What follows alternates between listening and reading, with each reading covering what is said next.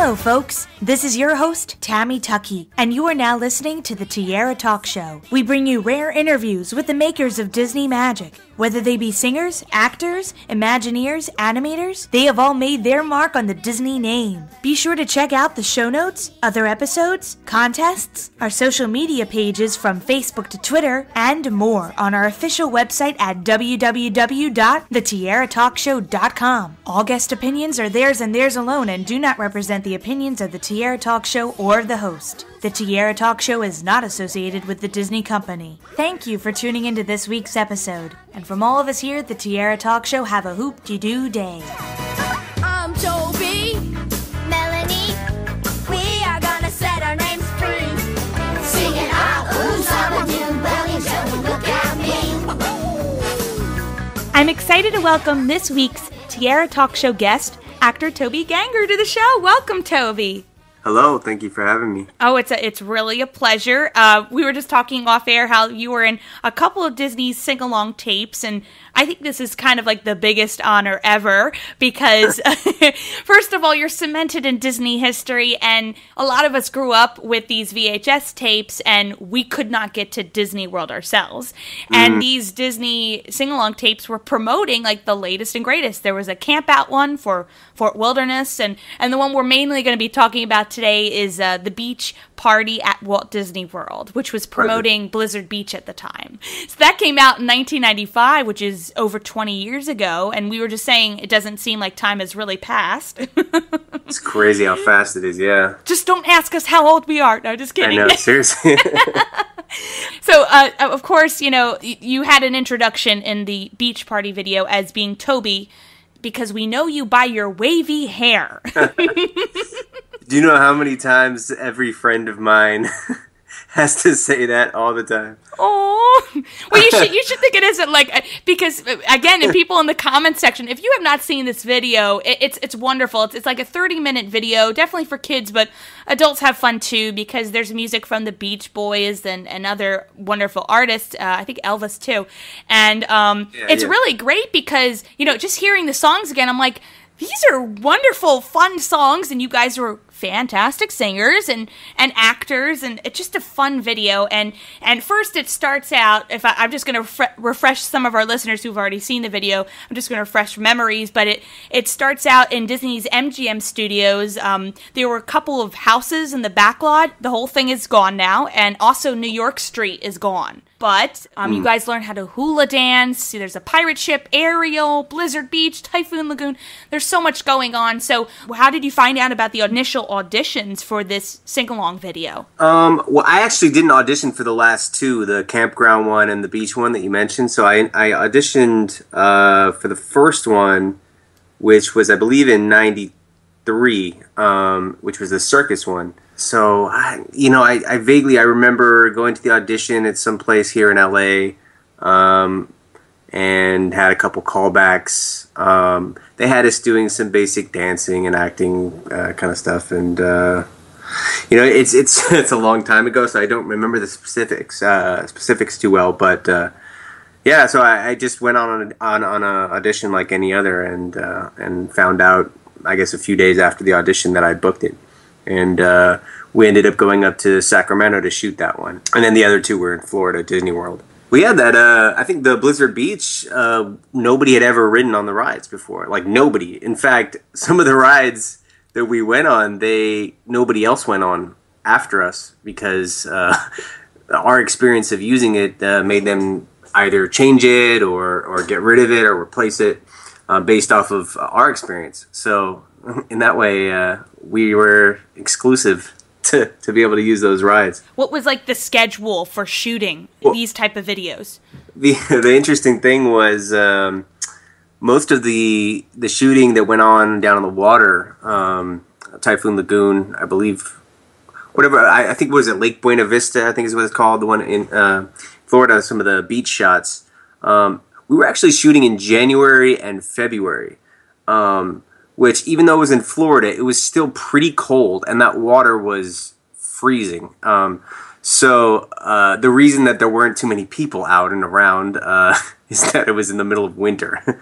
It's very well put together because it for someone who didn't get to go to Disney World as often as she would have liked, like me and other people, it was really cool to see certain places that you had already seen or had not seen before, and then look forward to going back. And I love the one portion.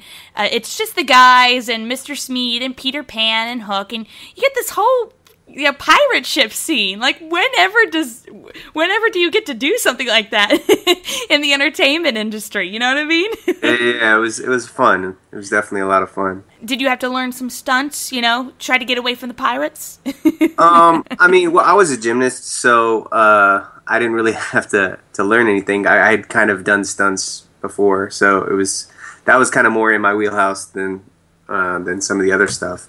So I had a lot of fun with it. A lot of fun. This might be a weird question, but when Captain Hook falls off the side of the ship, does he really fall into the water, or is he falling on like one of those mattresses that breaks your fall? That is correct. Yeah, there was I'm trying to remember exactly what was underneath there. I believe there was another boat or something along. I'm trying to remember.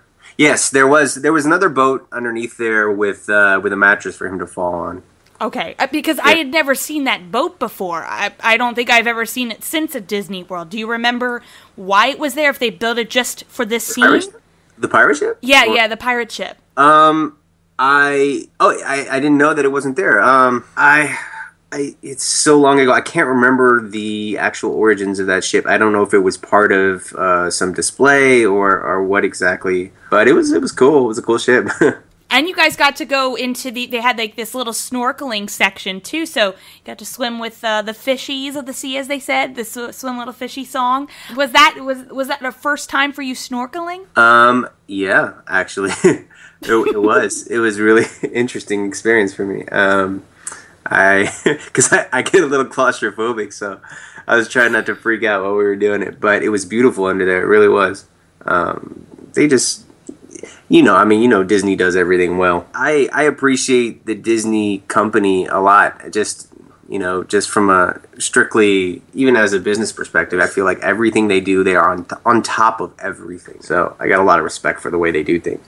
And it's really cool because they offer hula dancing lessons, if I'm not mistaken, in Polynesian Resort.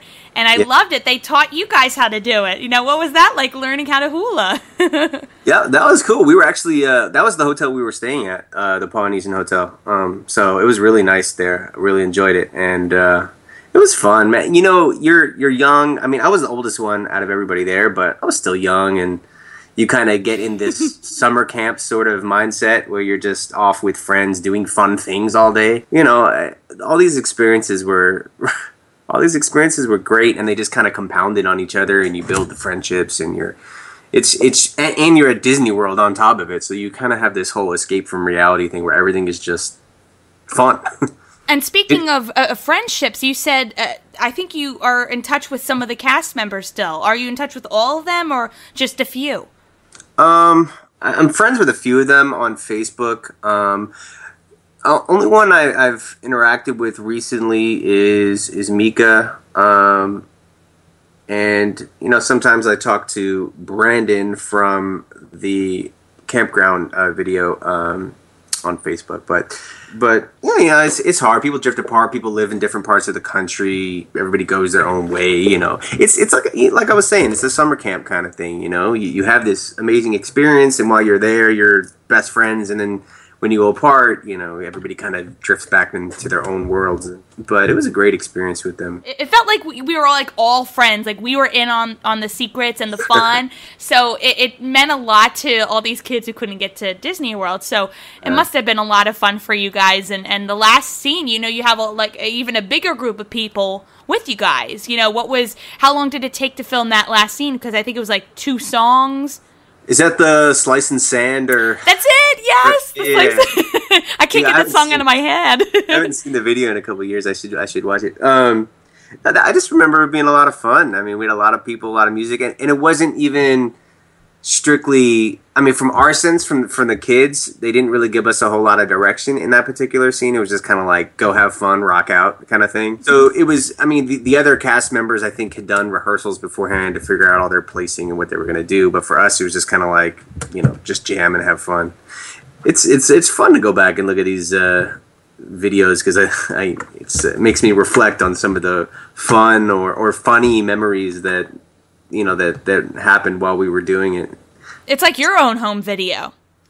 I mean, it is. You know, it's like a collection of 2 weeks of my life from 1995. You know, and so it brings back funny memories and stories and just things about where you were at in your life at that time. So, have you been back to Disney World since the video? I have not actually. I just went to Disneyland a month or two ago for the first time in like 15 years. It's complicated. Life becomes more complicated. Well, before we end our interview, I want to make sure I open the floor to hear what latest and greatest projects you have been working on, you know, since. Well, in my teen years and my early 20s, I was working on music for a long time. So I released 2 albums with the group that I was in called Inverse.